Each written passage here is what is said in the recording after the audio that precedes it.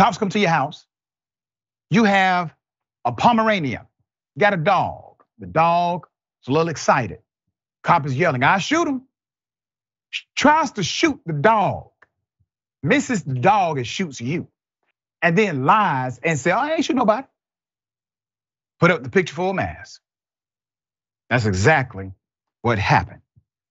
Lawsuit has now been filed against the Columbia County, Arkansas deputy, the sheriff's office, after the deputy shot at a Pomeranian. But the bullet hit the woman standing on her front porch instead. Tina Hight, the woman who was shot on August 2022, initially called 911 for help with a domestic violence incident, but now has a bullet lodged in her skin due to an irresponsible, irrational police officer. And not only is she dealing with the anxiety of this, but also ongoing doctor's visits. Quote, "I'm nervous to ever call the police again. That's for sure," Hight said. "I expected him to come for my protection, and instead, I was the victim." Let's put up this picture, okay?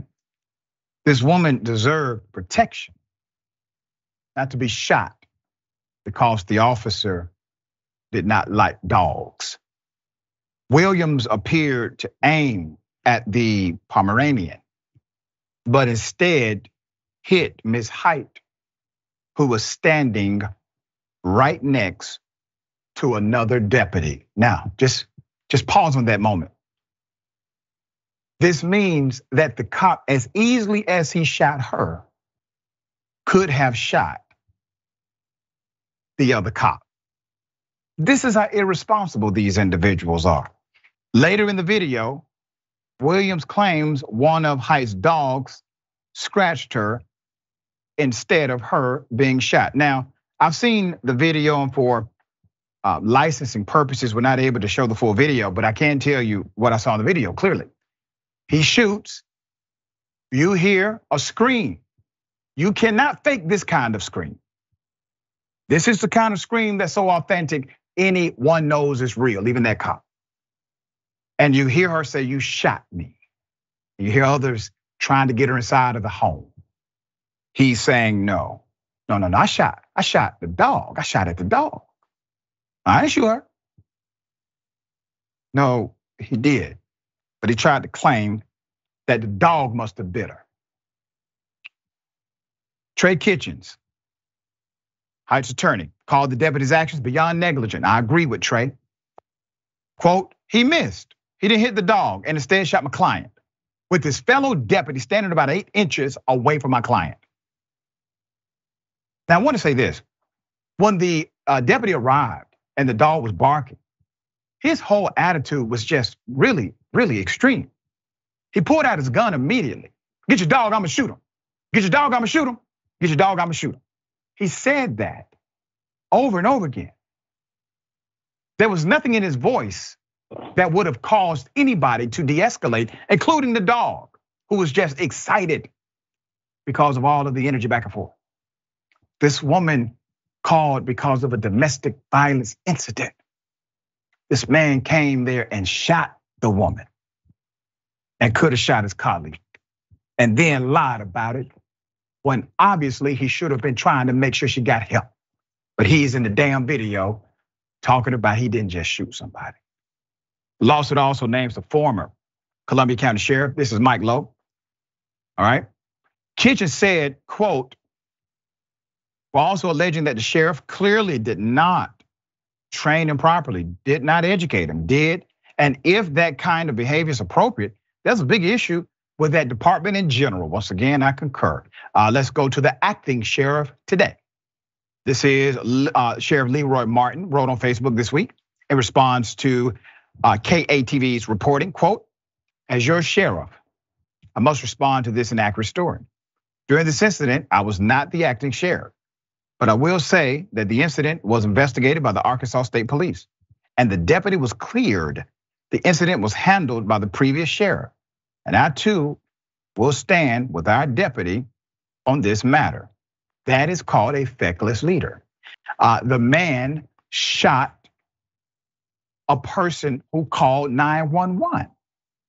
Let's put it this way, Sheriff. What if, let's say, somebody who's not a cop tries to shoot a dog because the dog is barking, but instead shoots a human being? Do you arrest that person for at least gross negligence? Of course you do. Criminal negligence, that's a charge. Even if there was no intent, intent can be transferred, which means you had no business trying to shoot the dog anyway. So the intent is transferred from the dog to the human being. You can make an arrest. But all of a sudden the rules change when it's a cop. All right.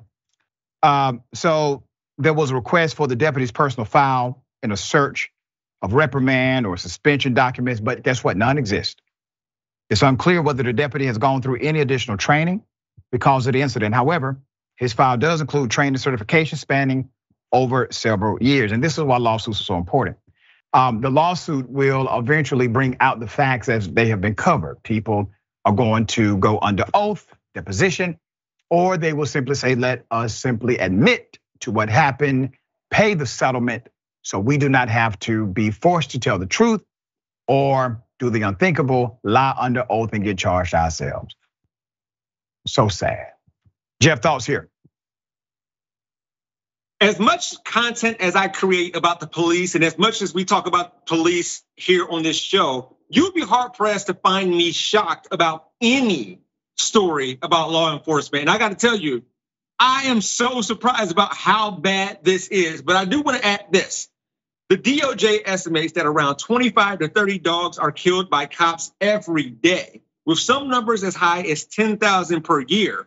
The totals could, in fact, be higher since most police agencies do not formally track officer-involved shootings involving animals. Gross. Yep.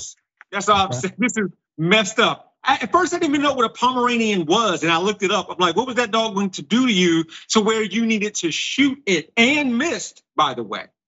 Yeah, I mean, almost killed her and honestly, his colleague 8 inches away from her. But he gets no penalty. He gets cleared. There's no negligence, and the new sheriff is standing by him because he wasn't the sheriff back then. Man, please.